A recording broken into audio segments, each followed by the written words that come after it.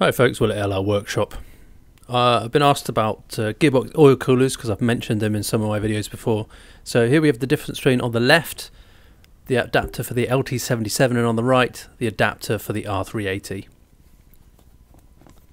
So I'm just going to line them up here and show you they are pretty much identical.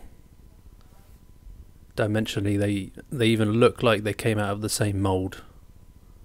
Drill holes are in the same place.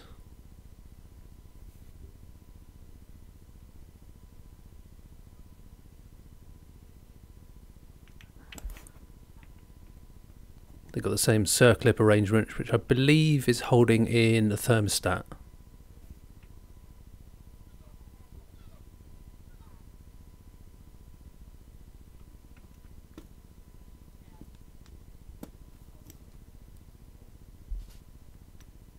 Rear face is the same.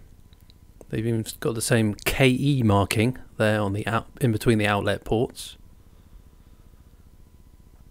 So essentially what I'm saying is one adapter will fit onto, so you could take an LT77 adapter and fit it onto an R380, no problem. The bit where they're different is with the pipes.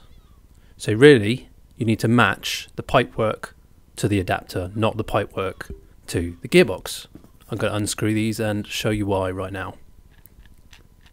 I've kept these, these are from some old rubbishy pipes, so I've just kept them just so that at a later date I can measure them up and give you some dimensions. There we go. So on the right we have the R380 version, and on the left we have the LT77, which uses a conical tapered fitting, and on the right we've got a crush fitting that has an O-ring. There's supposed to be an O-ring on there. Diameter wise they're about the same, just the right hand pipe had a bit of a kink in it. But you can see in the adapters themselves, you can see the different fittings, how they fit in and how they seal up against the end of the pipes.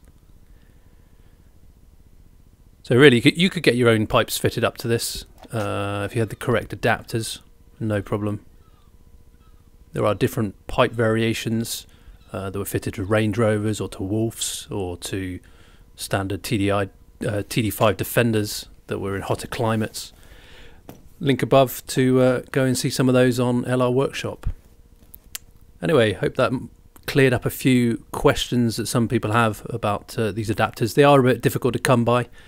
RRP is about 500 quid for each of these. I'm quite privileged to have both, actually. So if you need any more information or dimensions, things measuring up, then leave a comment below. I'll be happy to get back to you. Thanks for watching. Bye for now.